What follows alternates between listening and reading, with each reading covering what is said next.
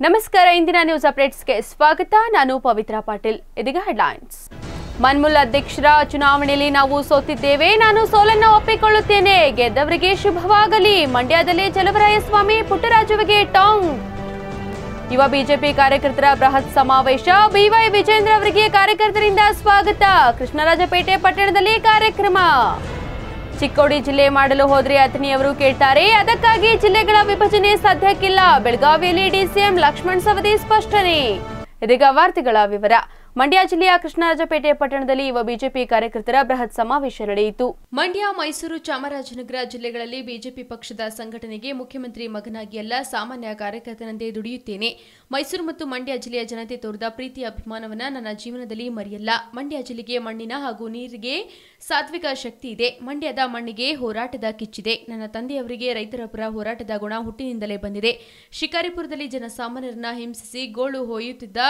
ಚೂರಿ ಶಿವಮೂರ್ತಿಯವರ ವಿರುದ್ಧ ಹೋರಾಟಕ್ಕಿಳಿದು ಪುರಸಭೆ ಸದಸ್ಯರಾಗಿ ತಮ್ಮ ರಾಜಕೀಯ ಜೀವನ ಆರಂಭಿಸಿದ ಯಡಿಯೂರಪ್ಪ 4 ಬಾರಿ ರಾಜ್ಯದ ಮುಖ್ಯಮಂತ್ರಿಗಳಾಗಿ ದಕ್ಷ ಪ್ರಾಮಾಣಿಕ ಜನಪರವಾದ ಆಡಳಿತ ನೀಡುತ್ತಿದ್ದಾರೆ ನಾಡಿಗೆ ಎಚ್ ಡಿ ಕುಮಾರಸ್ವಾಮಿ ಮತ್ತು ಡಿವಿ ಸದಾನಂದಗೌಡ ಸೇರಿದಂತೆ ಇಬ್ಬರು ಮುಖ್ಯಮಂತ್ರಿಗಳನ್ನ ಕೊಡುಗೆಯಾಗಿ ನೀಡಿರುವ ಯಡಿಯೂರಪ್ಪ ಒಕ್ಕಲಿಗರ ವಿರೋಧಿಯಲ್ಲ ರಾಜ್ಯದಲ್ಲಿ ಜೆಡಿಎಸ್ ನಿರ್ನಾಮವಾಗುತ್ತಿದೆ ಕಾಂಗ್ರೆಸ್ ದೇಶದಲ್ಲಿ ಅವನತಿ ಹಾದಿಯಲ್ಲಿ ಸಾಗಿದೆ ಪರಿಸ್ಥಿತಿ ಹೀಗಿರುವಾಗ ಮುಂಬರುವ ವಿಧಾನಸಭಾ ಉಪಚುನಾವಣೆಯಲ್ಲಿ ಬಿಜೆಪಿ ಬೆಂಬಲಿಸಿ ಕಮಲವನ ಅರಳಿಸಿ ಎಂದು ಮನವಿ ಮಾಡಿದರು ಈ ಸಂದರ್ಭದಲ್ಲಿ ರಾಜ್ಯದ ಬಿಜೆಪಿ ಪ್ರಧಾನ ಕಾರ್ಯದರ್ಶಿ ತಮ್ಮೇಶ್ ಗೌಡ ರಮೇಶ್ ಜಿಲ್ಲಾ ಬಿಜೆಪಿ ಅಧ್ಯಕ್ಷ ಕೆ ನಾಗನಗೌಡ ಸೇರಿದಂತೆ ಸಾವಿರಾರು ಜನರು ಭಾಗವಹಿಸಿದರು ನಮ್ಮ ಮತ್ತೊಬ್ಬ ರಾಜ್ಯ ಪ್ರಧಾನ ಕಾರ್ಯದರ್ಶಿಗಳಾದಂತಹ ಸನ್ಮಾನ್ಯ ತಮ್ಮೇಶ್ ಗೌಡರು ಹಾಗೂ ನಮ್ಮ ಜಿಲ್ಲೆಯ ಎಲ್ಲ ಪ್ರಮುಖ ಮುಖಂಡರುಗಳು ಈ ದಿನ ನಾವಿಲ್ಲಿ ಕೇರ್ಪೇಟೆನಲ್ಲಿ ಸೇರಿದ್ದೇವೆ ಈ ನಮ್ಮ ಕೇರ್ಪೇಟೆನಲ್ಲಿ ಸಭೆ ಮಾಡ್ತಾ ಇರ್ತಕ್ಕಂಥ ಉದ್ದೇಶ ಏನಪ್ಪಾ ಅಂತಂದ್ರೆ ನಾವು ನಮ್ಮ ಎದುರಾಳಿಗಳಿಗೆ ಒಂದು ರಣವಿಲ್ಯವನ್ನ ಈ ಸಭೆಯ ಮುಖಾಂತರ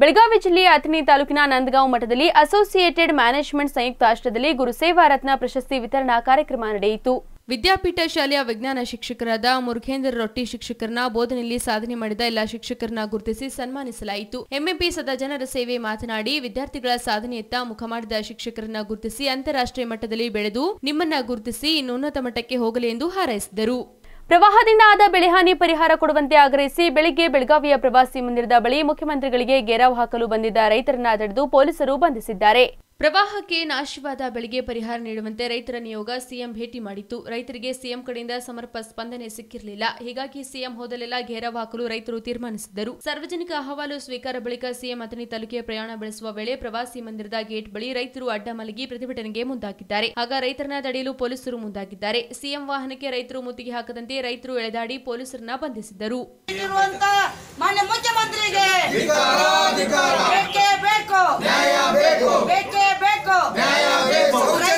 ಮುಖ್ಯಮಂತ್ರಿಗೆ ಸೌಜನ್ಯ ಇಲ್ಲದ ಲಕ್ಷ್ಮಣ್ ಸವದಿಗೆ ರೈತ ವಿರೋಧಿ ಸವದಿಗೆ ಸೈಡ್ ಬರ್ರಿ ಆ ಕಡೆ ಸೈಡ್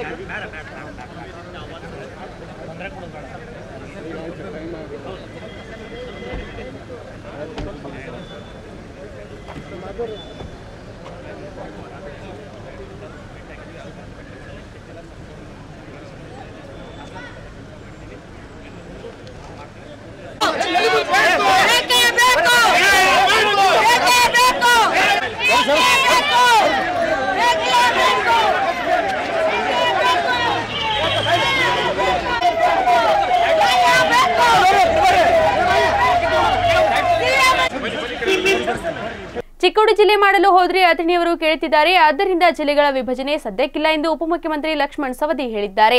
ಬೆಳಗಾವಿಯಲ್ಲಿ ಮಾಧ್ಯಮಗಳೊಂದಿಗೆ ಮಾತನಾಡಿದ ಅವರು, ಚಿಕ್ಕೋಡಿ ಮತ್ತು ಗೋಕಾಕ್ ಜಿಲ್ಲೆಯ ಘೋಷಣೆಯಾಗಲಿ ಮತ್ತು ಬಳ್ಳಾರಿ ಜಿಲ್ಲೆಯ ವಿಭಜನೆಯಾಗಲಿ ಸದ್ಯಕ್ಕೆ ಇಲ್ಲ. ಮುಂದಿನ ದಿನಗಳಲ್ಲಿ ಅದರ ಬಗ್ಗೆ ವಿಚಾರ ಮಾಡೋಣ. ಪ್ರತಿಭಟನಾಕಾರರಿಗೆ ಬೆಂಬಲ ನೀಡುವುದರ ಬಗ್ಗೆ ಸಂದರ್ಭ ಬಂದಾಗ ಹೇಳುತ್ತೀನಿ. ಚಿಕ್ಕೋಡಿ ಜಿಲ್ಲೆ ಮಾಡಲು ಹೊರಟರೆ ಮತ್ತು ಅಥಣಿ ಮತ್ತು ಜಮಖಂಡಿಯವರು ಜಿಲ್ಲೆ ಮಾಡುವಂತೆ ಕೇಳುತ್ತಿದ್ದಾರೆ, ಆದ್ದರಿಂದ ಜಿಲ್ಲೆ ವಿಭಜನೆ ಸದ್ಯಕ್ಕಿಲ್ಲ ಎಂದರು. ಹೋಗಿದ್ದಾರೆ, 3-4 ದಿವಸದಲ್ಲಿ ಅದು ಫೈನಲ್ ಮಾಡಿ ಕಳಿಸ್ಕೊಡ್ತಾರೆ. ಬಿಹಾರ ಸಂಗಾಪುರ ಅವ್ರ ಮೇಲೆ ಭಾಳ ಪ್ರೀತಿ ತೋರಿಸ್ತಾರೆ ಸರ್. ಅಲ್ಲಿ ಅವ್ರದ್ದು ನಮ್ಮದು ಮೊದಲಿಡ್ದಂಗೆ ಆಯ್ತು. ನೀವು ಅದೇ ಕ್ಷೇತ್ರ ನಾವು ಅದೇ ಕ್ಷೇತ್ರ ಏನೋ ಅಂತ ಇದ್ದೀರಿ ಸರ್. ನೀವು ಅದೇ ಕ್ಷೇತ್ರ ನಾವು ಅದೇ ಕ್ಷೇತ್ರ ಏನೋ ಅಂತ ಇದ್ದೀರಿ. ಅವ್ರು ಏನು ಅಂದರೆ ಹರಿಬರಿ ಮಾತಾಡೋಕ್ಕಾಯ್ತಿದ್ದಾರೆ ಅವರು. ಅಂದರೆ ಒಂದು ಮುಖ್ಯಮಂತ್ರಿ ಆದಂಥ ಸಂದರ್ಭದಲ್ಲಿ ಮುಖ್ಯಮಂತ್ರಿಗಳಿಗೆ ಯಾವ ಥರದಿಂದ ಮಾತಾಡಬೇಕು ಏನು ಅದಕ್ಕೆ ನಾವು ಸಂಗಪ್ಪಣ್ಣ ಅಂತ ನಾವು ಮಾತಾಡಿದರೆ ಏನು ತಮ್ಮ ಲಿಮಿಟ್ ಬಿಟ್ಟು ಮಾತಾಡೋಕ್ಕಾಯ್ತಿದ್ದಾರೆ. ನಾನು ಅದೇ ಜಿಲ್ಲೆ ಅದಪ್ಪ, ನಿನಗೆ ಎಷ್ಟು ಕಾಳಜಿ ಅದ ಅಷ್ಟು ನನಗೂ ಕಾಳಜಿ ಅದ ಅಂತ ಹೇಳಿದ್ವಿ. ಚಿಕ್ಕೋಡಿ ಜಿಲ್ಲೆ ರಚನೆಗೆ ತಾವು ಸಪೋರ್ಟ್ ಮಾಡ್ತಾ ಇದ್ದೀವಿ. ಚಿಕ್ಕೋಡಿ ಜಿಲ್ಲೆ ಆಗಲಿ, ಗೋಕಾಕ್ ಜಿಲ್ಲೆ ಆಗಲಿ, ಬಳ್ಳಾರಿ ಜಿಲ್ಲೆ ವಿಭಜನೆ ಆಗಲಿ ಈಗ ಸದ್ಯಕ್ಕೆ ಯಾವೂ ಇಲ್ಲ. ಅದನ್ನೆಲ್ಲ ಮುಂದೆ ಹಾಕಿದ್ವಿ. ಮುಂದಿನ ದಿನಮಾನದೊಳಗೆ ಆಲೋಚನೆ ಮಾಡಿ. ಚಿಕ್ಕೋಡಿ ಜಿಲ್ಲೆ ಆದರೆ ತಾವು ಸಪೋರ್ಟ್ ಮಾಡ್ತೀವಿ. ಆ ವಿಷಯ ಸಂದರ್ಭ ಬಂದಾಗ ಅವಾಗ ನೋಡೋಣ. ಈಗ ಅವ್ರು ಪ್ರತಿಭಟನೆ ಮಾಡಿದ್ರು. ಈಗ ಅದೇನಾಗ್ತದೆ, ಚಿಕ್ಕೋಡಿನೂ ಕೇಳಾಕತ್ತಾರೆ, ಅಥಣಿ ಒಳಗೂ ಕೇಳಾಕತ್ತಾರೆ. ಅಥಣಿ ಜಿಲ್ಲೆ ಆಗ್ಬೇಕಂತ, ಜಮಖಂಡಿ ಜಿಲ್ಲೆ ಆಗ್ಬೇಕಂತ ಕೇಳಾಕತ್ತಾರೆ. ನಾವು ಹೇಳೋದೇನಂದ್ರೆ ಅವ್ರು ಬಂದು ಮನವಿ ಪತ್ರ ಕೊಡ್ತಾ ಇದ್ರೆ ಅವಾಗ ಗಲಾಟೆ ಆಯಿತು, ಮಾತಿಗೆ ಮಾತು ವಾದ ವಿವಾದ ಆಯಿತು. ಅವನು ಲಿಮಿಟ್ ಮೀರಿ ಸಿಂಗಲ್ ವರ್ಡು ಶುರು ಮಾಡಿದ್ರು ಮುಖ್ಯಮಂತ್ರಿಗಳಿಗೆ. ಮಾತಾಡೋದು ಸರಿಯಾಗಿ ಹೇಳಪ್ಪ, ಅದನ್ನು ಹಂಗ್ಯಾಕೆ ಮಾಡ್ತೀವಿ, ನಾವು ಅದೇ ಜಿಲ್ಲೆಯವರದು, ನಾವು ಅದಕ್ಕೆ ರಾಜ್ಯ ಸರ್ಕಾರ ಸಲ್ಲಿಸಿರುವ ಪ್ರವಾಹ ನಷ್ಟ ವರದಿನ ಕೇಂದ್ರ ತಿರಸ್ಕರಿಸಿಲ್ಲ, ಪರಿಶೀಲನೆ ಮಾಡುತ್ತಿದೆ. ಪರಿಹಾರ ಬರುತ್ತದೆ ಮತ್ತು ದೇವೇಗೌಡರ ಹೇಳಿಕೆಗಳು ಯಾವತ್ತೂ ನಿಜವಾಗಿಲ್ಲ. ಮಧ್ಯಂತರ ಚುನಾವಣೆ ಆಗಲ್ಲ ಎಂದು ಮುಖ್ಯಮಂತ್ರಿ ಬಿಎಸ್ವೈ ಹೇಳಿದ್ದಾರೆ. ಬೆಳಗಾವಿ ನಗರದ ಪ್ರವಾಸಿ ಮಂದಿರದಲ್ಲಿ ಮಾಧ್ಯಮಗಳೊಂದಿಗೆ ಮಾತನಾಡಿದ ಅವರು, ಎನ್ಡಿಆರ್ ಅಡಿಯಲ್ಲಿ ಪರಿಹಾರ ಹೆಚ್ಚಿಸುವುದರ ಮತ್ತು ರೈತರ ಆದಾಯ ದ್ವಿಗುಣ ಮಾಡುವುದರ ಅಪರಾಧನೀಯ ಆಸೆಯೂ ಇದೆ. ಅದು ಅವರ ವಿಚಾರಕ್ಕೆ ಬಿಟ್ಟಿದ್ದು. ರಾಜ್ಯ ಸರ್ಕಾರ ಸಲ್ಲಿಸಿದ ಪ್ರವಾಹ ನಷ್ಟದ ವರದಿನ ಕೇಂದ್ರ ಸರ್ಕಾರ ತಿರಸ್ಕರಿಸಿಲ್ಲ. ಸುಳ್ಳು ವದಂತಿ ಹಬ್ಬಿದೆ. ನಾವು ಕಳಿಸಿದ ವರದಿನ ಪರಿಶೀಲನೆ ಮಾಡಿದ್ದು ಕೇಂದ್ರದಿಂದ ಬಂದಿದ್ದ ಅಧ್ಯಯನದ ಗುಂಪು ಸಮರ್ಪಕವಾಗಿ ಅಧ್ಯಯನ ಮಾಡಿದೆ. ಅದರ ಪರಿಶೀಲನೆಗಾಗಿ 2 ಅಧಿಕಾರಿಗಳನ್ನ ಕರೆಸಿಕೊಂಡಿದ್ದಾರೆ ಎಂದರು. ಈ ತರ ಏನು ಮಾತಾಡಬೇಡಿ. ನಾವು ಕಳಿಸಿದಂಥ ವರದಿ ಬಗ್ಗೆ ಎಲ್ಲ ಪರಿಶೀಲನೆ ಮಾಡಿ ಅದಾದ ಮೇಲೆ ಸ್ಟಡಿ ಟೀಮ್ ಬಂದಿದ್ದಲ್ಲ, ಆ ವರದಿಯನ್ನು ವೆರಿಫೈ ಮಾಡಿಬಿಟ್ಟು ಕೆಲವು ಅಂಕಿಅಂಶಗಳು ಏನು ಎತ್ತ ಅಂತ ತಿಳ್ಕೊಳ್ಳೋಕೆ ನಮ್ಮ 2 ಅಧಿಕಾರಿಗಳನ್ನ ಕರೆಸ್ಕೊಂಡಿದ್ದಾರೆ ಅಲ್ಲಿಗೆ. ತಿರಸ್ಕಾರದ ಪ್ರಶ್ನೆ ಎಲ್ಲಿ ಬರುತ್ತೆ? ಪರಿಶೀಲನೆ ಮಾಡಿ ನೀವು ಹರಡಿಸ್ತೀರಪ್ಪ, ಏನು ಬೇಕು ನಿಮ್ಮ ಅಲ್ಲಣ್ಣ, ನೀವು ಇರೋದೇ ಅದಕ್ಕೆ ತಾನೆ ಸುದ್ದಿ ಹರಡಿಸೋದಕ್ಕೆ.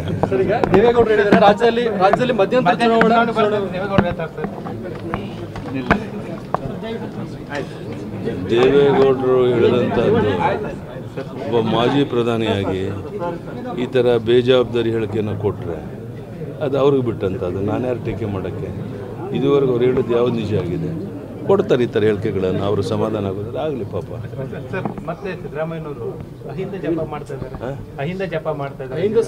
ನಾನು ಯಾರ ಬಗ್ಗೆನೂ ಟೀಕೆ ಮಾಡಲ್ಲ. ನಮ್ಮ ಪಕ್ಷ ನಾವು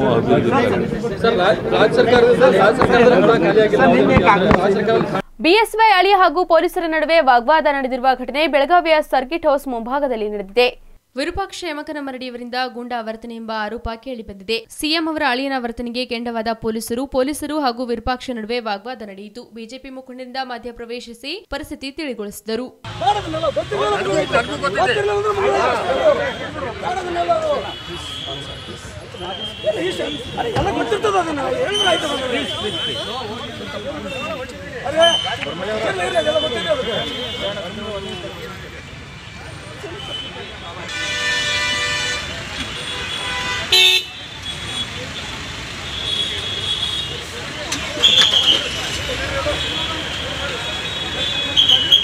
ಪ್ರವಾಹ ಸಂತ್ರಸ್ತರ ಮನೆ ನಿರ್ಮಾಣಕ್ಕೆ 1 ಲಕ್ಷ ರೂಪಾಯಿ ಜಮಾ ಮಾಡುತ್ತಿದ್ದಂತೆ ಮುಖ್ಯಮಂತ್ರಿಗಳು ರಾಜ್ಯದ ಮೊದಲ ನಿರಾಶ್ರಿತರ ಮನೆ ನಿರ್ಮಾಣಕ್ಕೆ ಅಡಿಗಲ್ಲು ಸಮಾರಂಭ ನೆರವೇರಿಸಿದರು.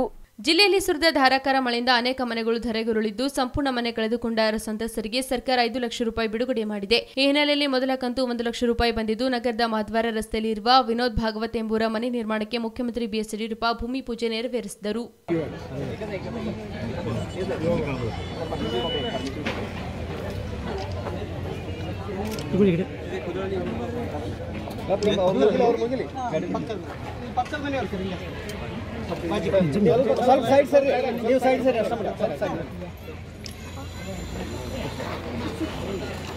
ಗಣಪತಿ ಬಾಪ್ಪ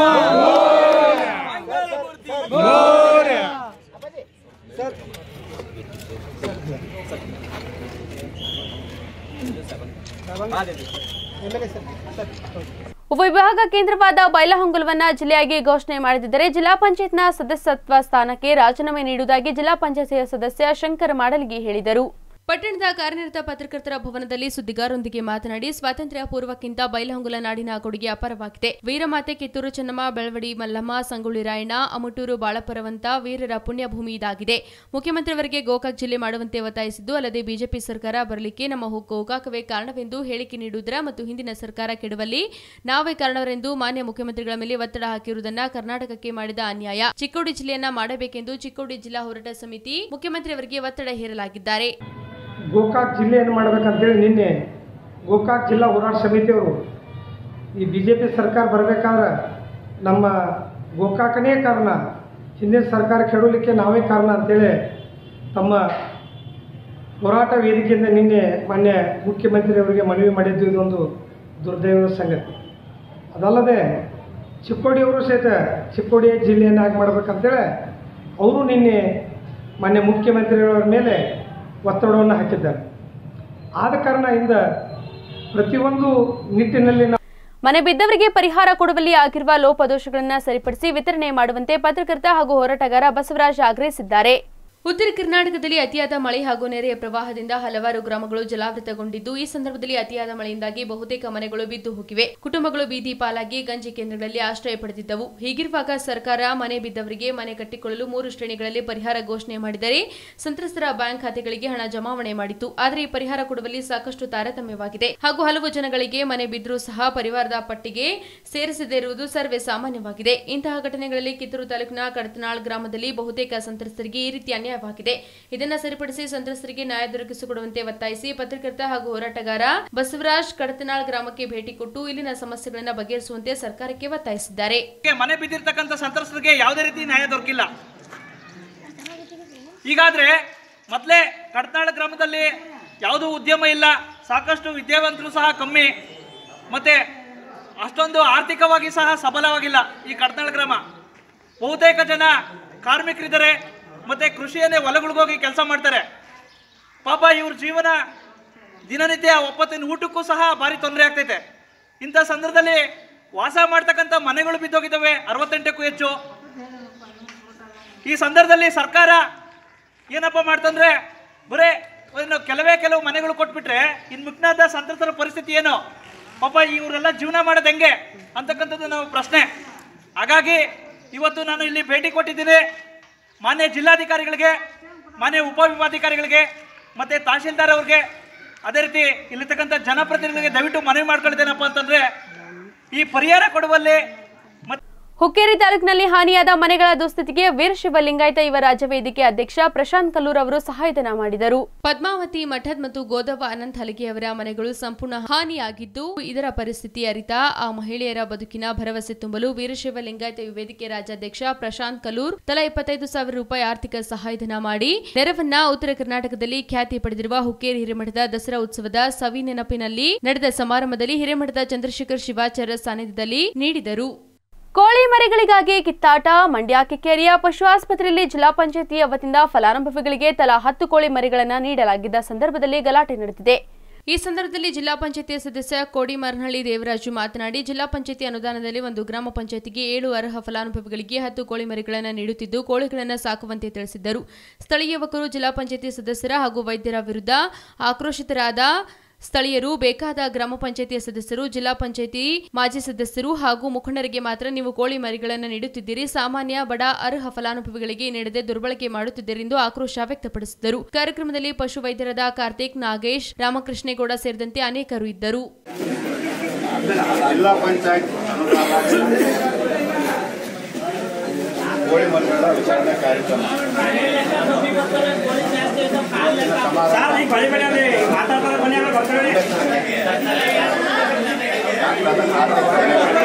ಗ್ರಾಮದ ಹಿರಿಯ ಮುಖಂಡರಿಂದ ಕೃಷ್ಣೇಗೌಡ್ರೆ, ಗ್ರಾಮ ಪಂಚಾಯತಿ ಸದಸ್ಯರಂತ ನಾರಾಯಣ ಅವರೇ, ಸೇರಿರ್ತಕ್ಕಂಥ ಎಲ್ಲ ನಮ್ಮ ಕಿಕ್ಕೇರಿ ಮುಖಂಡ್ರೆ ಎಲ್ಲ ಯುವಕರೇ, ಈ ಕಾರ್ಯಕ್ರಮ ಪ್ರತಿ ವರ್ಷ ಒಂದು ಪಂಚಾಯತಿಗೆ 7 ಜನಕ್ಕೆ ಕೋಳಿ ಮರಿಗಳನ್ನ ಜಿಲ್ಲಾ ಪಂಚಾಯತ್ ವತಿಯಿಂದ ಹಣ ತೆಗೆದು ಕೋಳಿ ಮರಿ ಸಾಕಬೇಕು.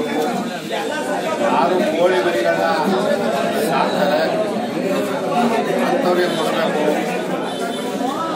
ಅನ್ನೋ ಒಂದು ಯೋಜನೆನ ಜಿಲ್ಲಾ ಪಂಚಾಯತ್ ಅದ್ರ ಪ್ರಕಾರ ನಾವು ಪ್ರತಿ ವರ್ಷ ಕೂಡ ಪಂಚಾಯತ್ ರಜೆ ಕೊಡ್ತಾ ಇದ್ದೀವಿ. ಕೆಲವರಿಗೆ ಗೊತ್ತಾಗಿರೋದಿಲ್ಲ, ಕೆಲವರಿಗೆ ಗೊತ್ತಾಗುತ್ತೆ. ಪ್ರತಿಯೊಂದು ಕಾರ್ಯಕ್ರಮವೂ ಅಡ್ಡೆಯ ಯಾರು ಮನ್ಮೂಲ ಅಧ್ಯಕ್ಷರ ಚುನಾವಣೆಯಲ್ಲಿ ನಾವು ಸೋತಿದ್ದೇವೆ, ನಾನು ಸೋಲನ್ನ ಒಪ್ಪಿಕೊಳ್ಳುತ್ತೇನೆ, ಅವರಿಗೆ ಶುಭವಾಗಲಿ ಎಂದು ಸಿಆರ್ಎಸ್ ಟಾಂಗ್ ನೀಡಿದ್ದಾರೆ. ಮಂಡ್ಯ ಹಾಲು ಒಕ್ಕೂಟದ ಅಧ್ಯಕ್ಷರ ಚುನಾವಣೆಯಲ್ಲಿ ಲಾಟರಿಯಲ್ಲಿ ಗೆಲುವು ಸಾಧಿಸಿದ ಮಾಜಿ ಸಚಿವ ಪುಟ್ಟರಾಜು ನನಗೆ ಮುಖಭಂಗವಾಯಿತು ಎಂದು ಬೀಗುತ್ತಿದ್ದಾರೆ. ಹೌದು, ನಾನು ಸೋತಿದ್ದೇನೆ, ಸೋಲಿಸ ಕಹಿಯನ್ನ ಉಂಡಿದ್ದೇನೆ.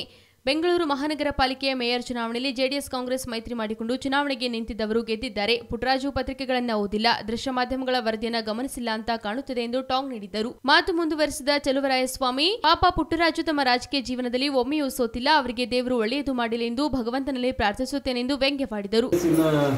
ಸದಸ್ಯರು ಕೆಲವರು ಸಹಿ ಹಾಕಿ ಓಟ್ ಹಾಕಿಲ್ಲ, ಕೆಲವರು ಓಟ್ ಹಾಕಿ ಸಹಿ ಹಾಕಿಲ್ಲ. ಗೊತ್ತಿರ್ಬೇಕಲ್ಲ. ಹೌದು ಹೌದು ಹೌದಣ್ಣ.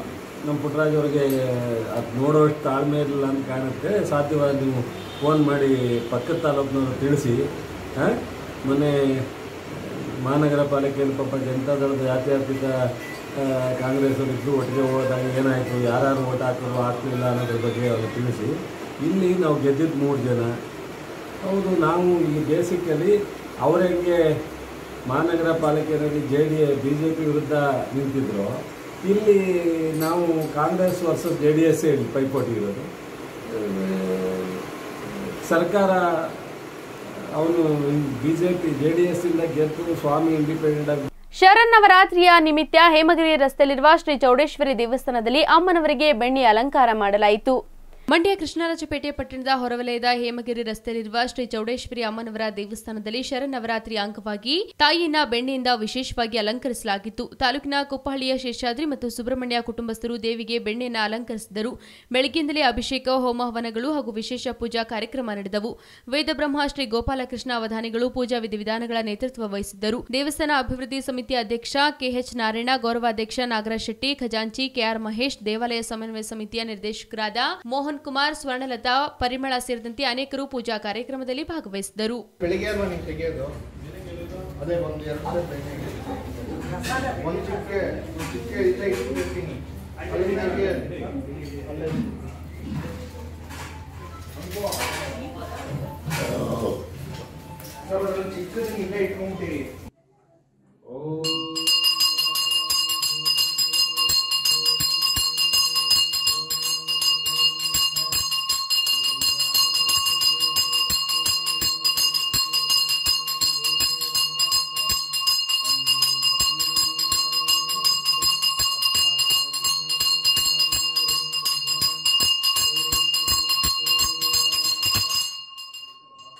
ಬೆಳಗಾವಿ ಜಿಲ್ಲೆಯ ಅಥಣಿ ತಾಲೂಕಿನ ಕರ್ನಾಟಕ ರಾಜ್ಯ ರೈತ ಸಂಘ ಹಸಿರು ಸೇನೆ ತಾಲೂಕು ಘಟಕದ ವತಿಯಿಂದ ಮುಖ್ಯಮಂತ್ರಿ BS ಯಡಿಯೂರಪ್ಪನವರಿಗೆ ಮನವಿ ಸಲ್ಲಿಸಿದರು. ಅಥಣಿ ತಾಲೂಕಿನ ಪ್ರವಾಹ ಪೀಡಿತ ಪ್ರದೇಶ ಸಂತ್ರಸ್ತರಿಗೆ ಮನೆ ನಿರ್ಮಾಣ ಮಾಡಿಕೊಡಿ ಎಂದು ಕರ್ನಾಟಕ ರಾಜ್ಯ ರೈತ ಹಸಿರು ಸೇನೆ ತಾಲೂಕು ಅಧ್ಯಕ್ಷ ಮಹಾದೇವ್ ಮಾಡಿವಾಳ್ ಮತ್ತು ಪದಾಧಿಕಾರಿಗಳು ಮುಖ್ಯಮಂತ್ರಿ BS ಯಡಿಯೂರಪ್ಪನವರಿಗೆ ಮನವಿ ಮಾಡಿದರು.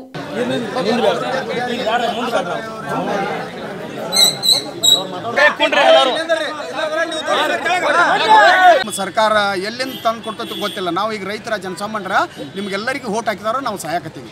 ನಿಮ್ಮನ್ನಲ್ಲಿ ಕಳಿಸಿದೀವಿ ಅಂದ್ರೆ ನಾವು ಸಹಾಯಕತ್ತೀವಿ. ಮೊಟ್ಟ ಮೊದಲಿಗೆ ನಮ್ಮ ನದಿ ದಂಡಿ ಗ್ರಾಮಗಳಿಗೆ ಪರಿಹಾರ ಅನ್ನೋದು ಒಂದು ಗಟ್ಟಿ ಪರಿಹಾರ ಹುಡುಕಿಕೊಡ್ರಿ ಅಂತೇಳಿ ಈ ಸಂದರ್ಭದಲ್ಲಿ ಹೇಳಕ್ಕೆ ಇಷ್ಟಪಡ್ತೀವಿ. ಈಗ ನೀವು ರೈತ ಸಂಘದ ಅಧ್ಯಕ್ಷರಾಗಿ ನೀವು ಯಡಿಯೂರಪ್ಪರಿಗೆ ಏನು ಹೇಳಕ್ಕೆ ಇಷ್ಟಪಡ್ತೀವಿ?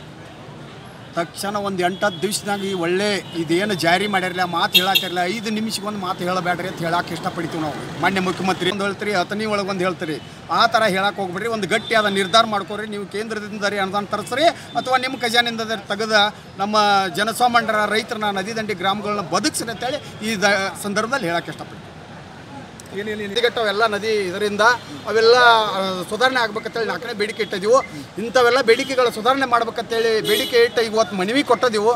ಒಂದು ವೇಳೆ ಸುಧಾರಣೆ ಆಗದೇ ಇದ್ರೆ ನಾಳೆ 10ನೇ ತಾರೀಕು ವಿಧಾನಸೌಧ ಮುಂದೆ ನಮ್ಮದು ಬೆಂಗಳೂರೊಳಗೆ ಮುಂದಿನ ಸರ್ ಇನ್ನೂ ನಮ್ಗೆ ನಂಬಿಕೆ ಇಲ್ಲ. ಯಾಕಂದ್ರೆ ಈಗ ಬರೇ ಇದನ್ನ ನೋಡ್ಕೊಂಡು ಹೋಗ್ಯಾರ. ಬೈಲಹೊಂಗಲ ಪಟ್ಟಣದಲ್ಲಿ ಕರ್ನಾಟಕ ಜೈ ಭೀಮ ಸಂಘರ್ಷ ವತಿಯಿಂದ ಸಂತಾಪುರ ಗ್ರಾಮದ ವಿದ್ಯಾರ್ಥಿನಿ ರೇಣುಕಾ ಕೊಲೆಯನ್ನು ಖಂಡಿಸಿ ಪ್ರತಿಭಟನೆ ನಡೆಸಿದರು. ವಿವಿಧ ದಲಿತ ಸಂಘಟನೆಗಳ ವತಿಯಿಂದ ಉಪವಿಭಾಗಾಧಿಕಾರಿಗಳ ಮೂಲಕ ಮುಖ್ಯಮಂತ್ರಿಗಳಿಗೆ ಹಾಗೂ ಗೃಹ ಮಂತ್ರಿಗಳಿಗೆ ಮನವಿ ಸಲ್ಲಿಸಿದರು. ಈ ಸಂದರ್ಭದಲ್ಲಿ ಕರ್ನಾಟಕ ಜೈ ಭೀಮ ಸಂಘರ್ಷ ಸಮಿತಿ ರಾಜ್ಯಾಧ್ಯಕ್ಷರಾದ ರಮೇಶ್ ಬಿ ರಾಯಪ್ಪಗೋಳ್ ಮಾತನಾಡಿ, ವಿಜಯಪುರ ಜಿಲ್ಲೆಯ ದೇವರಿಪರಿಗೆಯ ಸಂತಾಪುರ ಗ್ರಾಮದ ಪಿಯುಸಿ ವಿದ್ಯಾರ್ಥಿನಿಯ ಕುಮಾರಿ ರೇಣುಕಾ ಮಾದರಿವಳ ಮೇಲೆ ಅತ್ಯಾಚಾರ ಮಾಡಿ ಕೊಲೆಗೈದ ಆರೋಪಿಗಳನ್ನು ತಕ್ಷಣ ಬಂಧಿಸಿ ಅವರಿಗೆ ಗಲ್ಲು ಶಿಕ್ಷೆ ವಿಧಿಸಬೇಕು ಹಾಗೂ ಈ ಪ್ರಕರಣವನ್ನು ಮುಚ್ಚಿಹಾಕಲು ಪ್ರಯತ್ನಿಸಿದ ಕಲಕೆರೆ ಪೊಲೀಸ್ ಠಾಣೆಯ ಪಿಎಸ್ಐ ಅವರನ್ನು ಅಮಾನತು ಮಾಡಬೇಕೆಂದು ಆಗ್ರಹಿಸಿದರು. ಈ ಸಂದರ್ಭದಲ್ಲಿ ಅನೇಕರು ಕಾರ್ಯಕರ್ತರು ಉಪಸ್ಥಿತರಿದ್ದರು.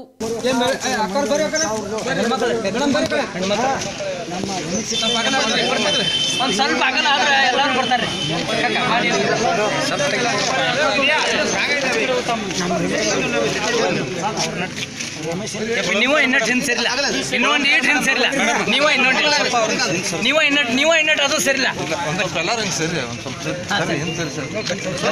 ಮುಖ್ಯಮಂತ್ರಿ ಬಿಎಸ್ ಯಡಿಯೂರಪ್ಪನವರ ನೇತೃತ್ವದಲ್ಲಿ ನಡೆದ ಅಥಣಿ ತಾಲೂಕಿನ ಕೃಷ್ಣಾ ನದಿ ಪ್ರವಾಹ ಪೀಡಿತ ಜನರಿಗೆ ಪರಿಹಾರ ವಿತರಣಾ ಹಾಗೂ ಸಾರ್ವಜನಿಕರ ಅಹವಾಲು ಕಾರ್ಯಕ್ರಮ ಸ್ವೀಕಾರ ನಡೆಯಿತು. ಅಥಣಿ ತಾಲೂಕಿನ ದರೂರು ಗ್ರಾಮದಲ್ಲಿ ಮುಖ್ಯಮಂತ್ರಿ ಬಿಎಸ್ ಯಡಿಯೂರಪ್ಪನವರ ನೇತೃತ್ವದಲ್ಲಿ ಅಥಣಿ ತಾಲೂಕಿನ ಕೃಷ್ಣಾ ನದಿ ಪ್ರವಾಹ ಪೀಡಿತ ಜನರಿಗೆ ಪರಿಹಾರ ವಿತರಣೆ ಹಾಗೂ ಸಾರ್ವಜನಿಕರ ಅಹವಾಲು ಸ್ವೀಕಾರ ಕಾರ್ಯಕ್ರಮ ಜರುಗಿತು. ಕಾರ್ಯಕ್ರಮದಲ್ಲಿ ಮಾತನಾಡಿದ ಮುಖ್ಯಮಂತ್ರಿ ಬಿಎಸ್ ಯಡಿಯೂರಪ್ಪ, ಪ್ರವಾಹ ಪರಿಸ್ಥಿತಿಗೆ ಸಿಲುಕಿ ಮನೆ ಕಳೆದುಕೊಂಡ ಬೆಳೆ ನಾಶವಾಗಿ ಸಂಕಷ್ಟದ ಪರಿಸ್ಥಿತಿಯಲ್ಲಿರುವ ರೈತ ಬಂಧುಗಳು ಮುಂದಿನ ಭವಿಷ್ಯದ ಕುರಿತು ಚಿಂತಿಸುವ ಪರಿಸ್ಥಿತಿ ಯಾರಿಗೂ ಸಮಾಧಾನ ತರುವುದಿಲ್ಲ. ಸಂಪೂರ್ಣ ಮನೆ ಕಳೆದುಕೊಂಡ ಸಂತ್ರಸ್ತರಿಗೆ 5 ಲಕ್ಷ ಹಾಗೂ ಮಹಾರಾಷ್ಟ್ರ ಮಾದರಿಯಲ್ಲಿ ಬೆಳೆ ಪರಿಹಾರ ನೀಡಲು ಅಧ್ಯಯನ ಮಾಡಿ ವರದಿ ಪಡೆದು ಕ್ರಮ ಕೈಗೊಳ್ಳಲಾಗುವುದು ಎಂದು ಭರವಸೆ ನೀಡಿದರು. ನಂತರ ಮಾತನಾಡಿದ ಉಪಮುಖ್ಯಮಂತ್ರಿ ಲಕ್ಷ್ಮಣ್ ಸವದಿ, ಅಥಣಿ ತಾಲೂಕು ಬೆಳಗಾವಿ ಜಿಲ್ಲೆಯಲ್ಲಿ ಅತಿ ಹೆಚ್ಚು ಪ್ರವಾಹದಿಂದ ಹಾನಿಯಾಗಿದೆ. ಅಲ್ಲದೆ ಪಕ್ಕದ ರಾಯಬಾಗ್, ಕಾಗವಾಡ್, ಚಿಕ್ಕೋಡಿ, ಕುಡಚಿ, ನಿಪ್ಪಾಣಿ ತಾಲೂಕಿನಲ್ಲಿ ಕೂಡ ಸಾಕಷ್ಟು ಹಾನಿ ಅನುಭವಿಸಿದ್ದರೂ ಜನರು ನೋವು ವರ್ಣಿಸಲು ಅಸಾಧ್ಯವಾದದ್ದು. ಈ ಹಿಂದಿನ ಸರ್ಕಾರಗಳು ಮನೆ ಕಳೆದುಕೊಂಡವರಿಗೆ ಕೇವಲ 5 ರಿಂದ 10 ಸಾವಿರ ರೂಪಾಯಿ ಪರಿಹಾರ ನೀಡಿದ ಉದಾಹರಣೆಗಳಿವೆ. ಆದರೆ ನಮ್ಮ ಬಿಎಸ್ ಯಡಿಯೂರಪ್ಪನವರ ಸರ್ಕಾರ 1 ಲಕ್ಷ ಹಾಗೂ 5 ಲಕ್ಷ ರೂಪಾಯಿಗಳ ಗರಿಷ್ಠ ಮೊತ್ತ ನೀಡಿ ರಾಜಕೀಯ ಇತಿಹಾಸದಲ್ಲಿ ಒಂದು ದಾಖಲೆಯನ್ನು ಸೃಷ್ಟಿಸಿದೆ ಎಂದು ಹೇಳಿದರು. ನಂತರ ಮಹಿಳಾ ಮತ್ತು ಮಕ್ಕಳ ಕಲ್ಯಾಣ ಇಲಾಖೆ ಸಚಿವೆ ಶಶಿಕಲಾ ಜೊಲ್ಲೆ ಮಾತನಾಡಿದರು. ಈ ಸಂದರ್ಭದಲ್ಲಿ ಶಾಸಕರಾದ ಮಹದೇವಪ್ಪ ಯಾದವಾಡ್, ದುರ್ಯೋಧನ ಐಹೊಳೆ, ಮಹಾಂತೇಶ್ ದೊಡ್ಡಗೌಡರ್, ಪಿ ರಾಜೀವ್, ಹಣಮಂತ್ ನಿರಾಣಿ, ಅನರ್ಹ ಶಾಸಕ ಶ್ರೀಮಂತ ಪಾಟೀಲ್ ಹಾಗೂ ಇತರರು ಉಪಸ್ಥಿತರಿದ್ದರು. ಪರವಾಗಿ ಅವರಿಗೆ ಅಭಿನಂದನೆಗಳು ಕೂಡ ಈ ಸಂದರ್ಭದಲ್ಲಿ ನಾನು ಅರ್ಪಣೆ ಮಾಡ್ತೀನಿ. ತಮಗೆ ಗೊತ್ತಿದೆ, ಮನೆ ಕಳ್ಕೊಂಡ್ರೆ ಕೇಂದ್ರ ಸರ್ಕಾರದ ಆದೇಶದ ಪ್ರಕಾರ 95,000 ರೂಪಾಯಿ ಮನೆ ಹಾಳಾಗಿದ್ರೆ, ಮನೆ ಬಿದ್ದಿದ್ರೆ ಕೊಡಬೇಕು. ನಮ್ಮ ರಾಜ್ಯದ ಹಣಕಾಸಿನ ಪರಿಸ್ಥಿತಿ ಸರಿ ಇಲ್ಲದೇ ಇದ್ರೂ ಸಹ ಯಾರ ಮನೆ ಸಂಪೂರ್ಣ ಬಿದ್ದಿದೆ, ಅಲ್ಲಿ ವಾಸ ಮಾಡೋಕೆ ಆಗೋದಿಲ್ಲ ಅಂತವ್ರಿಗೆ 5 ಲಕ್ಷ ರೂಪಾಯಿನ ಕೊಡಬೇಕು ಅನ್ನೋ ತೀರ್ಮಾನ ತಗೊಂಡಿದ್ದೇವೆ. ಮತ್ತೆ ಫೌಂಡೇಶನ್ ಹಾಕೊಡಕ್ಕೆ, ತಳಪಾಯ ಮಾಡೋಕ್ಕೆ 1 ಲಕ್ಷ ರೂಪಾಯಿನ ಕೊಡುವಂತ ಕೆಲಸ ಸಹ ಈಗಾಗಲೇ ಪ್ರಾರಂಭ ಆಗಿದೆ. ಒಟ್ಟು ಸಂಪೂರ್ಣ ಬಿದ್ದ ಮನೆಗಳು ಈ ಭಾಗದಲ್ಲಿ ಜಿಲ್ಲಾಧಿಕಾರಿಗಳ ಅಂಕಿಅಂಶದ ಪ್ರಕಾರ ಇದೇ ನ್ಯೂಸ್ ಅಪ್ಡೇಟ್ಸ್ ಹೀಗೆ ನೋಡ್ತಾ ಇರಿ.